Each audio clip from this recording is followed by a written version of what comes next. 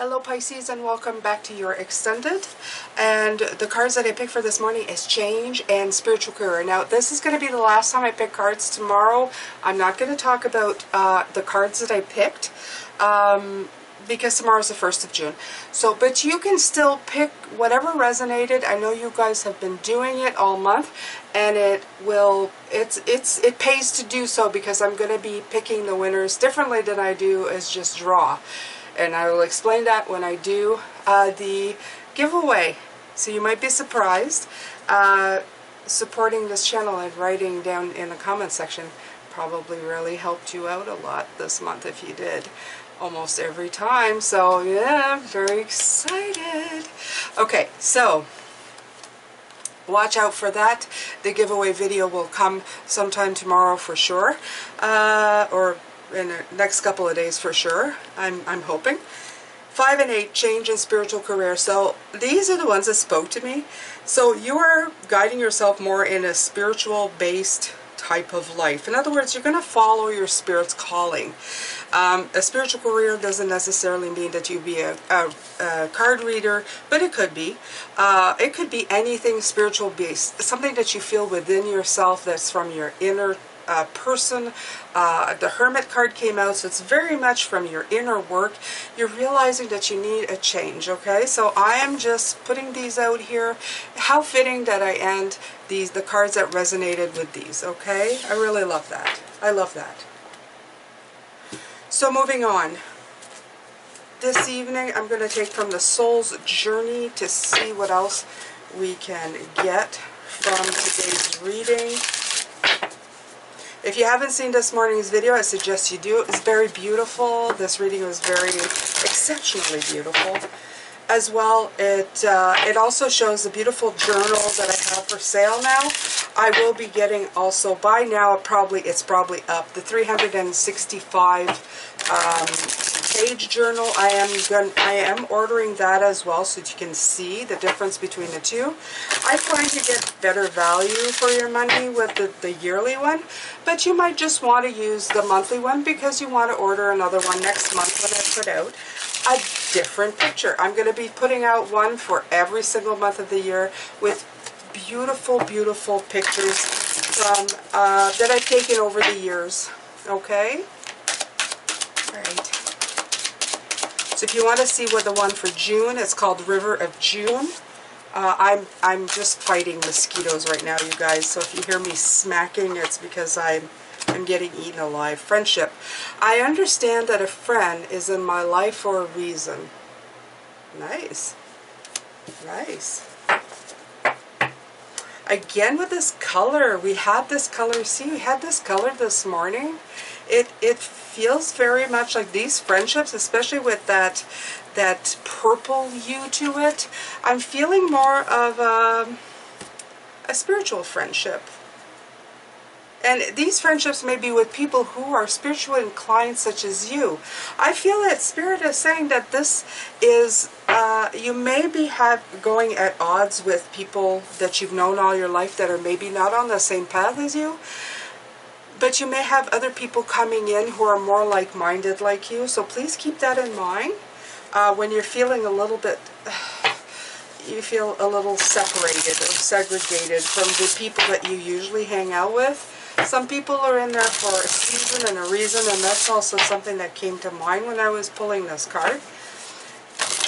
And maybe some people's season have ended and other people's season are beginning. So just keep that in mind as well.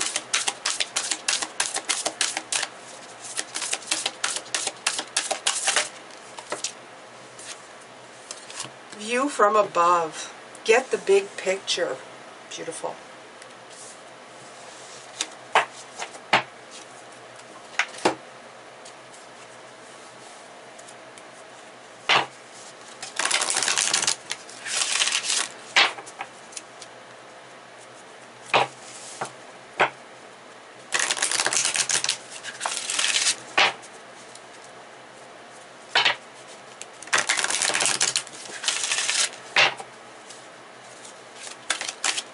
From the Gateway Oracle cards, also from Denise Lynn. Savoring pleasure. I fully embrace bliss in my life. So these are good times I'm feeling from Spirit. I feel this is good times. I'm not going to take a soul card. I'm actually going to take another soul journey.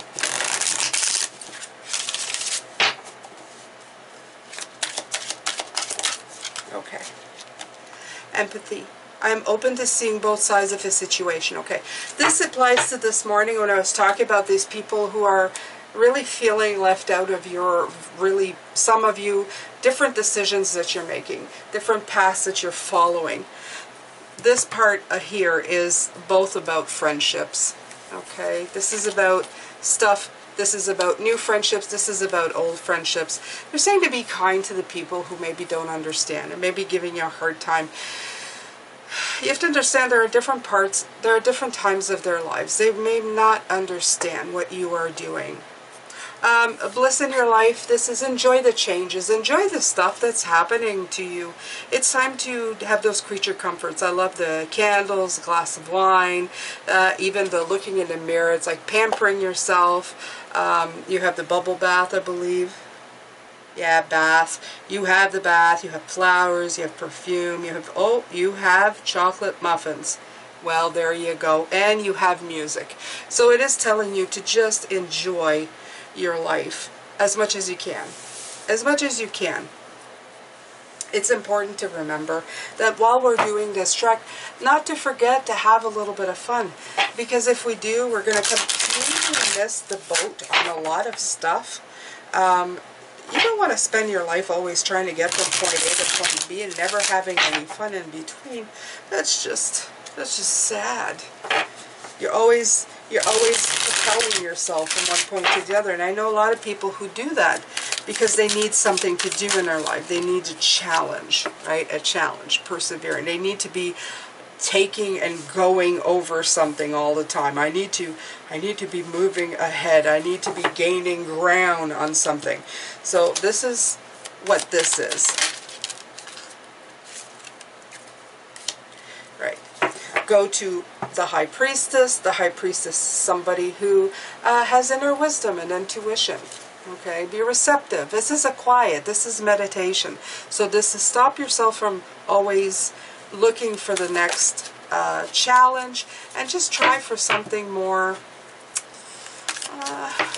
Find a peace and quiet. There's that Tower card from this morning. You're going into a period where you're up moving everything. Upturning is the word I'm looking for. You just whoop up everything. Like, so there's a lot of surprising events that may be happening. Things are shook up. It may be some chaos, upheavals. Yes, that's right. Times of, for some people, it may be time of crisis, but soon enough, you're going to have to grab the chariot and move forward in these different directions. See, the Tower is right under savoring pleasure. I find that so funny. It's like going, yeah, I just blew that up and now I'm going to take a bubble bath. That's exactly what's going through my mind. But I feel that this is going to be very liberating for you. It is going to help you find your happiness. It's going to help you find that inner happy inside of you, maybe even that inner child, to start enjoying things again. The path from before might have been very repressive for you, Pisces, and now you're feeling a lot better.